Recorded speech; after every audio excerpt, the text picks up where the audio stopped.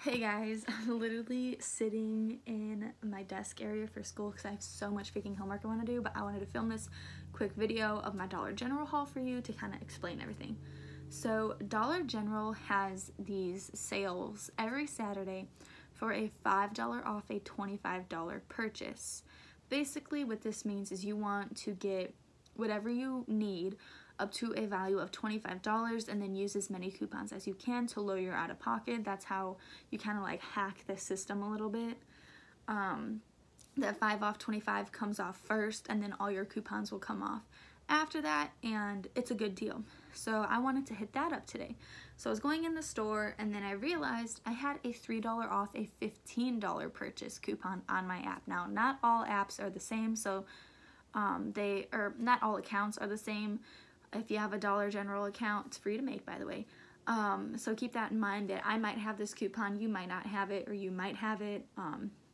But yeah, so the 3 off of 15 ends up being a better deal for what I wanted to do, because I really didn't want to get $25 worth of stuff, and there wasn't that many crazy good deals that I saw, for me at least. I mean, there might be some other good deals for other people, depending on what coupons they had for their account. So this is what I wanted to get. I knew I had some really good coupons for this medicine, and I wanted to somehow combine it and get some things that I needed, which were Powerades. I usually stock up on these for the school year since I like to work out and stuff, so I'm all out and I knew I needed some, so I wanted to do something there. So because I had that $3 off a $15 purchase coupon in my head, I was set, okay, I need to get $15 worth of stuff so that $3 off can come off and then the rest of my coupons can come off. So what I did was, to hit that $15 threshold, was I picked up 2 of these Mucinex Fast Max. They are $5.50 at Dollar General, and I had 2 coupons I literally just cut out of the Sunday newspaper. I can't even talk. And the coupons were $5 off each. So this was $5.50. I had a $5 off coupon, so in the end I would pay 50 cents for this and 50 cents for this because I had 2 coupons. So that is a really good deal right there, and this is why you should never throw your coupons out if you get the Sunday newspaper. Like, I have friends who throw the Sunday newspaper out without even looking at them, and I'm like, guys, the coupons that you get in the Sunday newspaper are so good. So if you have those coupons, this will make a great deal. Now, some accounts will have one of the digital $5 off coupons. I'm not sure if it's up there or not because I already used mine, but you can check that out. So that's $11 right there. $11 out of the $15 I needed to get. So I then wanted to grab my Powerades, and I thought these would be 80 cents a piece, but they're actually 95 cents a piece. Still fine by me. So I grabbed 3 because I had a $1 off 3 coupon on the app. So that was another $2.60, I think, minus the $1 off coupon, which means I'd pay $1.60 for the 3 of them. Then I wanted to pick up, I saw this on someone's Instagram, these Crunch Berries, because I actually like Captain Crunch, and I think it might only work for this particular one. It's in the dollar section for $1, and on the app there is a 75-cent off Quaker coupon that is attaching to this, making this 25 cents. So I thought that was a good deal because I really like those.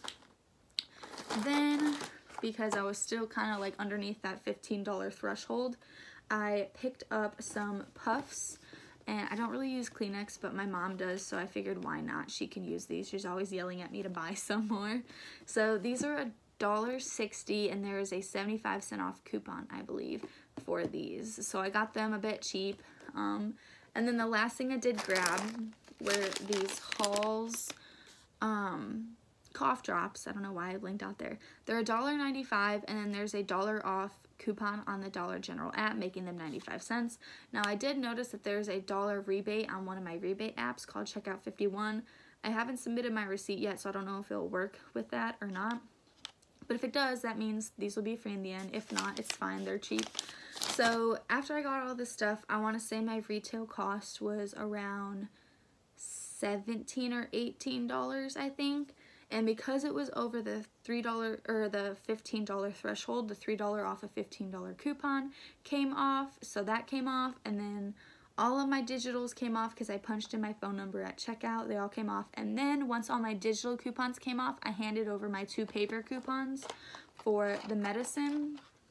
which ended up bringing my total down to $1.95 before tax, and then tax was like 95 cents. So in the end, I paid $2.90 for a thing of Halls, some tissues, 3 Powerades, 2 Mucimexes, and some cereal. And to put that into perspective, one of these alone cost $5.50, and I just paid less than $3 for like all of this stuff that I showed you. So I'm super excited. If you don't have the $3 off a 15 purchase coupon on your app, there should be a $5 off a $25 purchase coupon on your app. The same thing will work. You want to get your retail cost up to $25 and then use as many coupons as you can to lower your out-of-pocket cost. I don't have any scenario set up for that because I didn't get $25 worth of stuff, but the same thing applies. You grab whatever you need. You can like scan on the app, scan the barcodes, and it'll tell you if a coupon pops up for that item. I haven't really been doing a lot of Dollar General Saturday hauls, but I highly recommend if you are ever in need of personal care products or laundry stuff, that Saturdays at Dollar General is a pretty good deal to get your stuff at. You can pretty much get it at least half off, I want to say. But yeah, that was my little Dollar General haul. In depth of all the coupons I used, how much I paid for it, and how the whole system kind of works. I recommend you making a free Dollar General account. Make sure you kind of download the app on your phone. It's really useful when you're in the store and you can scan items to see if coupons work for the items. You can also scan items and find out that something might be priced differently than what it says in the store. That's great. That's always a good thing to see, and I love that. But I'm going to log off at that because I need to put all of this stuff away, and I have so much homework I have to do. So I'll see you guys in the next couponing video.